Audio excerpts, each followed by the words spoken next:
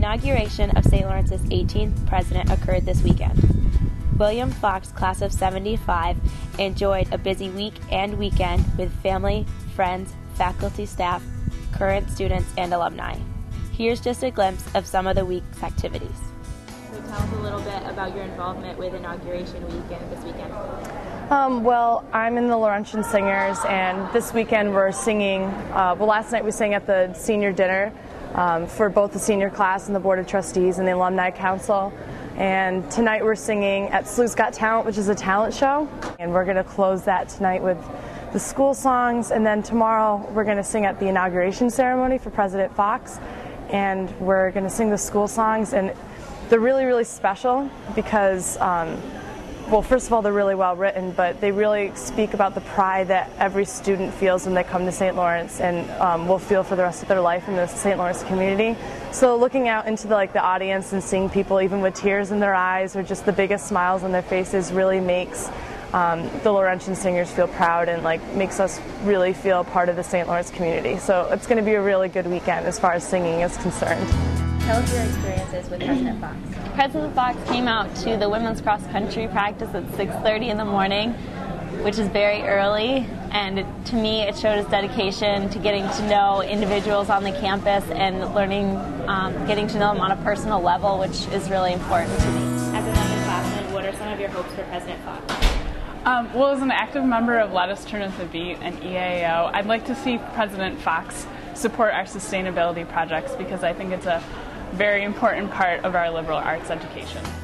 Yeah, so I just want to congratulate President Fox. It was great seeing him and his family around campus during the inauguration. Last night I attended the senior dinner, and in addition to meeting trustees and people on the senior council, I also got to meet President Fox, and he seems like a really personable guy, and I'm excited to see what he has to do for the university. So it was a great opportunity and experience overall. Tell me about your involvement with Inauguration Week.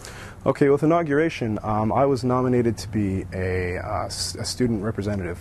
So pretty much that means that I dressed up in a colored gown and I walked with the rest of the students serving as sort of a student section showing, I guess, representation of the school itself during the inauguration.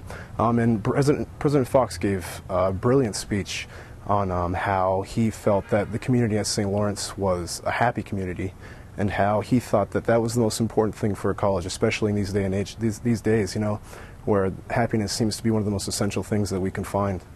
And I was happy that he didn't come out and give all of these ridiculous rants about what he's going to do and what he's going to try to change, because you can't start with that, because then that leaves, you know, a lot of fulfillments that he must obtain by, you know, at the end of his term.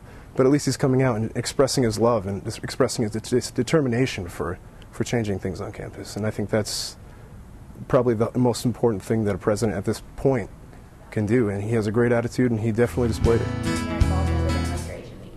I sang at Sleuth's Got Talent with the Sinners, and it was really fun. The president and the Board of Trustees were really into it, and they're a really fun audience. Do you have any hopes for President Fox?